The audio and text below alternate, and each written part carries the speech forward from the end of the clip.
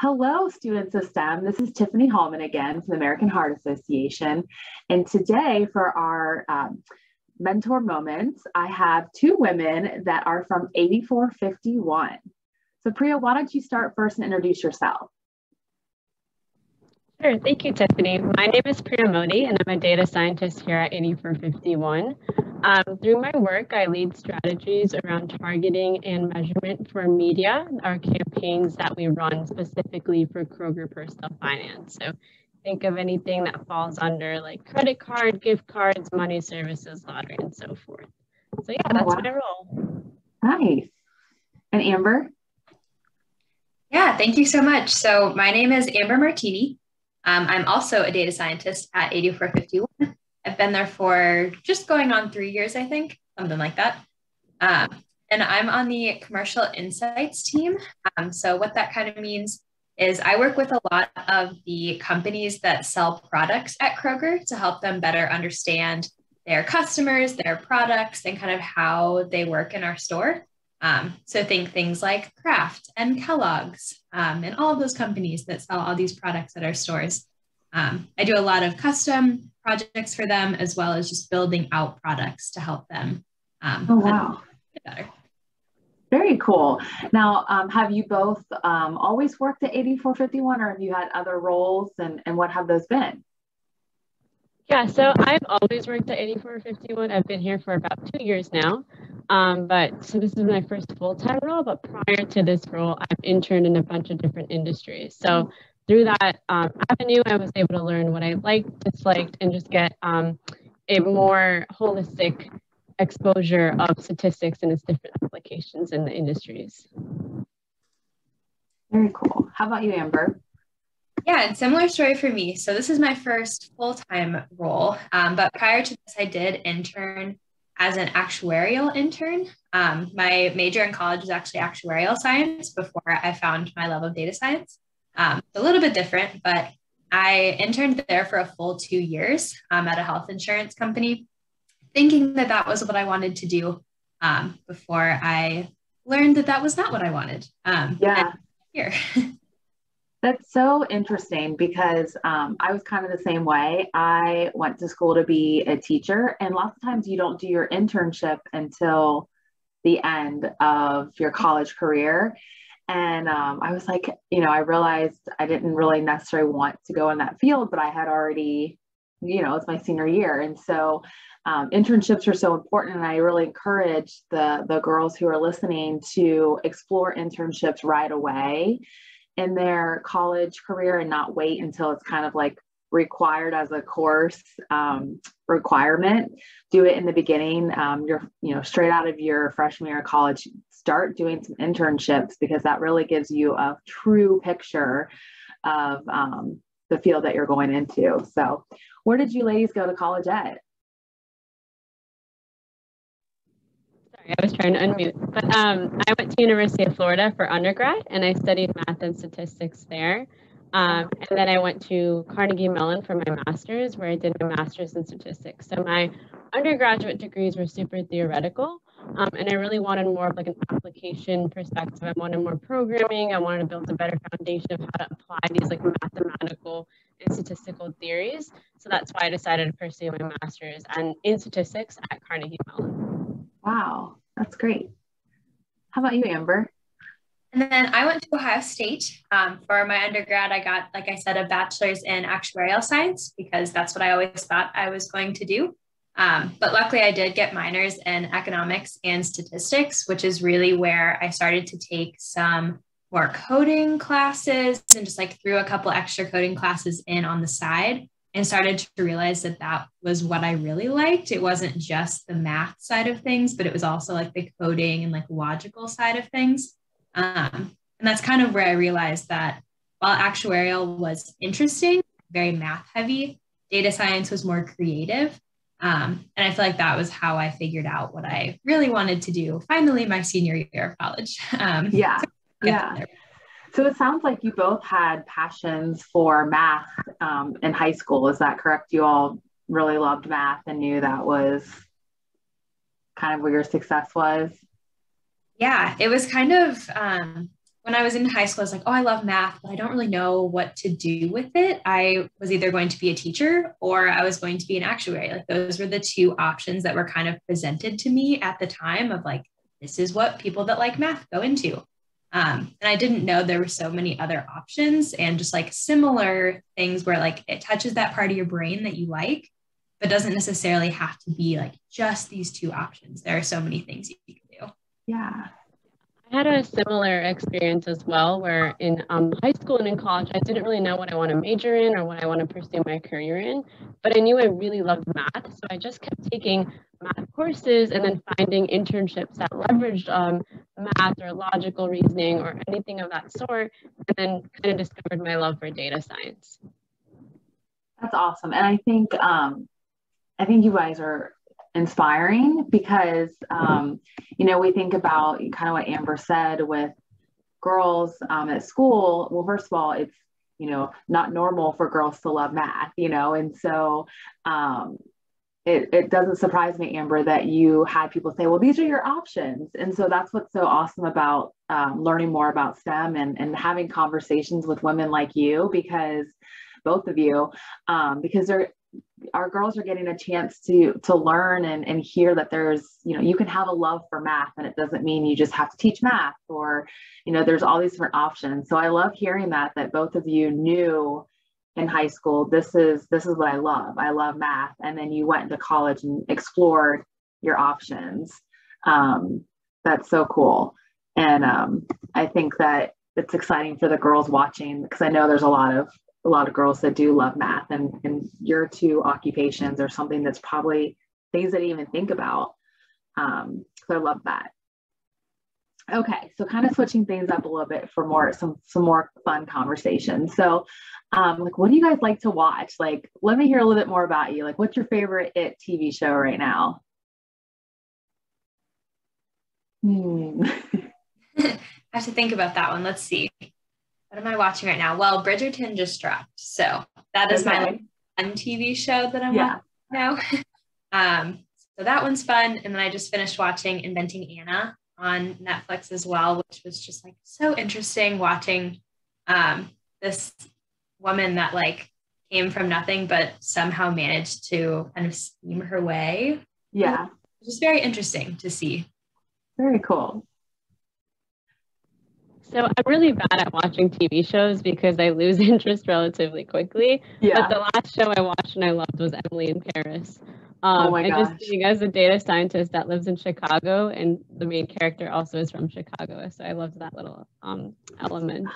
Hilarious. I just started watching that show. So I'm like, I just started season 2 last night. And the thing I like about it is she's like fearless. Like I'm thinking, if I don't know how old she is in the show, but maybe she's like 25, I feel like I probably wouldn't have been as fearless as her. And so that's what I really love about that show, is that she's just like, I'm not afraid. And she just stands her ground and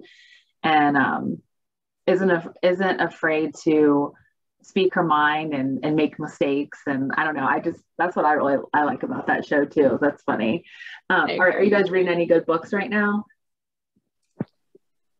I've been reading a decent amount. I've had a lot of fiction right now. So I just have up my like book stack over here. Yeah.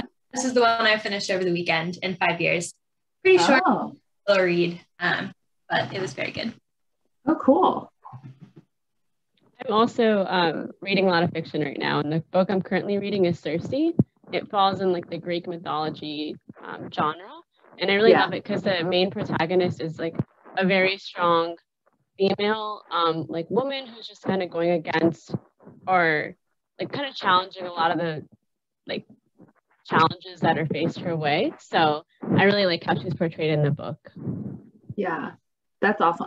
I'm kind of a sucker for some fiction books too. It's just like kind of gets like an escape, and I can just read, and yeah, totally with you. I mean, it's nice that I do love my nonfiction where I'm like learning, but sometimes it's just like my dirty pleasure just to like read a good fiction book. So I hear both of you for sure. Okay, so we're doing in STEM a mentor program where some of our girls are mentoring up with women who are in the STEM field. So I just kind of wanted to see, do either one of you all have mentors, or have you had mentors throughout your collegiate career or now as a professional? And what does that mean to you, having a mentor, and what do you think about the importance of that? Yeah, I think mentors have been a really important part of my professional career, both like in college and now.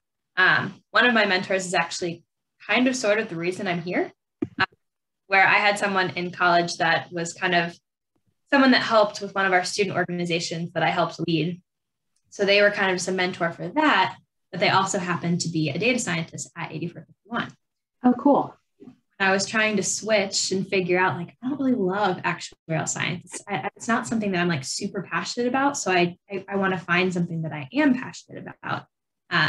He kind of talked me through his role, his job, and why he really liked working here. And I ended up here a few months later. So I'm just like peer mentoring, where it started in one place, but like peer mentors can evolve and change and like be different things for you. So that was how it kind of started. Then at 8451, Preeya and I are both co-leads of our Women in Tech group, which has a very focused peer mentoring program, which I have gotten so much value out of in the last 3 years that I've been here. I've probably had somewhere between 8 and 10 different mentors over the last 3 years. And I learned so many different things from every single person that I've been paired with, where we're kind of mentors for each other.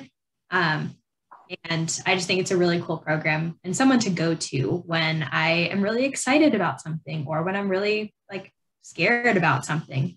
It's a good just backboard of someone that's going to understand. I love that. Yeah, I have a similar story to Amber. Well, I guess I can preface by saying that I've also been in like the shoes of being a mentor, but also have been mentored by many people. And I will say that the reason why I'm at my current role, or even the fact that like I have my master's, is because of the sounding board and like the advice and the relationship I've been able to form through different mentors. Like, for example, one of my mentors works at a different company, but she was able to guide me as to like, should I get my master's? What should I pursue my master's in? And just kind of be like I said, like a sounding board for some of the questions and decisions I was struggling to make. And then also when I interned for my current company, 8451, my lead, like project lead, he acted as a mentor for me that summer. And then now it's kind of come full circle. We both work on the same team, and he's still like a mentor to me, but that evolution of that mentorship has changed, where it's more of like peer mentorship now, and it's just a way that we can really like continue to grow our relationship and learn from each other. I love that. And you both kind of mentioned that. So much to the peer mentor side, so much we think of mentors as someone that's older and wiser, but it's good to have different kinds of mentors. I have women in mentors, I have men that are mentors, and I have peers that are mentors. And I think that's important to think about, surrounding yourself with strong peers that you trust and that you can bounce ideas off of, or that you have, you believe in them too, and they believe in you. I think that that's so important. And so I love the fact that you both kind of talked about the peer mentor piece. And, you're so right. Both of you mentioned having the mentor has really given you the ideas and the strength to kind of move forward and figure out what you want to do in your professional career. And so having a mentor is something that, and kind of like Amber said, she's had many different mentors through the program at 8451, but you'll have many mentors in different stages of your life, personally and professionally. And so I really love what both of you all said. And I think you'll continue to have more as you continue to grow in your profession. So that's awesome. All right. And then the last kind of question that I have is kind of a tricky one to answer, because I feel like it's kind of the same thing. It's something that develops, and something that I still work on, as a woman that's 40, is, where do you get your confidence, especially being newer in your profession. And I can remember when I first started straight out of college, being, being scared, working with women and men that were more seasoned and trying to gain my voice in a room.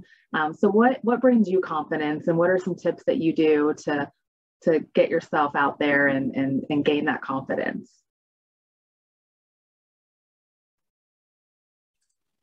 I can go first. It's a tricky question, and one that I'm definitely like thinking about as I'm answering it. But yeah, confidence is not something that like I'm going to say I've always had, because I absolutely have not, and sometimes don't still. I mean, that is something that I'm still constantly working on. But I do know that when I started at the company, you're just surrounded by so many smart people. And when you're new somewhere, you sometimes just feel like, why am I here? Or like, I don't deserve to be here. Or like, these people are so much smarter than me. Because like everyone here is super smart. But you start to realize over time and start to like appreciate what like you are special for and like why you are here. Like you are here for a reason. And that is something like I had to keep telling myself when I started, because I felt like I just didn't have the skills that everyone else had. And like, why am I not as good of a coder as everyone else? Like, why can't I do this? Why can't I do that? But sometimes I would forget that there are things that I'm really good at that not everyone else is good at too. And like maybe other people are seeing you that way too, and you don't even think about it because that's not your perspective.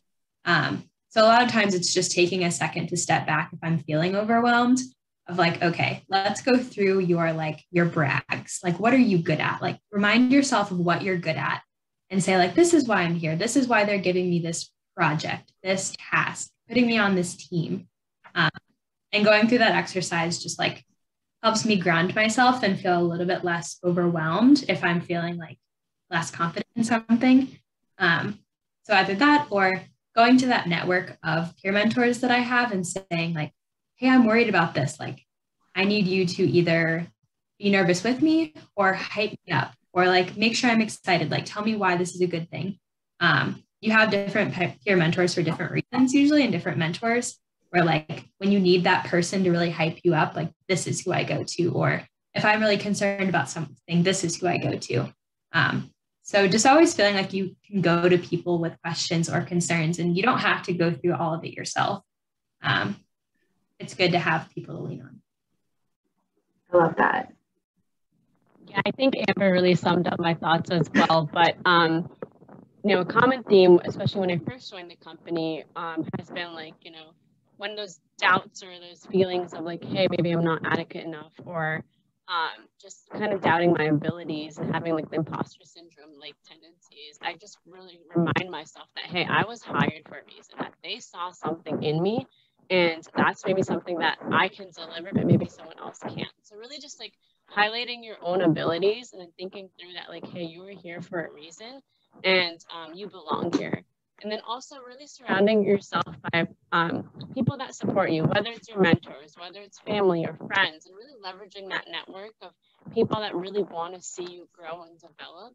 That's a huge place for me to kind of also get my confidence from. And then also just like finding in the day-to-day moments, like taking a step back and finding little strategies that can help you with the confidence aspect. Whether it's like listening to music or like watching certain videos or, talking to like your mentor again, things like that. It's kind of where some of the daily things come from. And to Amber's point, also thinking through like your brags, like maybe make a brag book or like a kind of sheet where you document your wins, like on a weekly basis or monthly basis. And that will always serve as a positive affirmation or reminder of that you're worthy and that you belong here. Yeah, I love that, Preeya. And, you both are so right. I love that you both said, I'm here for a reason. And, you do reflect on, wow, there's so many amazing people here, but you were chosen to be here too. So you're amazing. And I haven't really heard of the brag. When Amber brought it up and then Preeya did too, I hadn't really heard of like the brag word before or idea. But that's so true. Like I'm a lister too. So I list like pros and cons. So it's kind of like pros and cons, but really just having the pros. And I think that's a good thing to kind of run through your head. It's kind of like that old Saturday Night Live skit where like, I'm good enough, I'm smart enough, and people like me, And I think that that's so true. And just kind of taking a step back and I love that you both talked about as well, again, surrounding yourself with mentors or friends, family that just cheer you on. That's so important, not only to build confidence, but just in life, making sure that you surround yourself with people that are rooting you on and that are there for you. So such good advice. I really enjoyed speaking with you all today. And I think what made this mentor moment really awesome is that you all are fresh out of grad school and college, and really relate so much to the girls who are watching, because you are them in a few years. And you guys are awesome. Just a little bit I've had a chance to talk with you, and I think that's really inspiring for the girls watching. And so thank you so much for taking some time today and speaking with me. And, glad the girls had a chance to hear more about 8451 and what you all are doing in STEM. So thanks so much, guys. Thank you so much. Yeah, thank you so much for having us.